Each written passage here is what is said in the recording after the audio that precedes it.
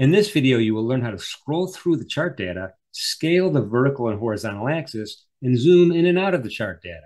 Scrolling is easy. There's a little scroll bar at the bottom. You can grab and scroll horizontally and go back to look at whatever data you would like to look at. An easier way to do it, hold your control key down, and then with your left mouse selected, you're also able to move your chart horizontally, vertically, or diagonally and put it in whatever position you'd like to have it in. The arrow key in the upper right enables you to immediately reposition your charts to the right-hand side of your chart.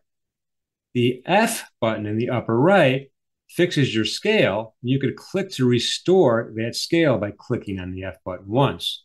And again, hold the control key down, use your left mouse button, and you could go ahead and move your chart to whatever position you'd like within the window. You could also expand or contract the bars themselves by grabbing the timeline at the bottom and going ahead and just expanding it or contracting it to get a different view of the data.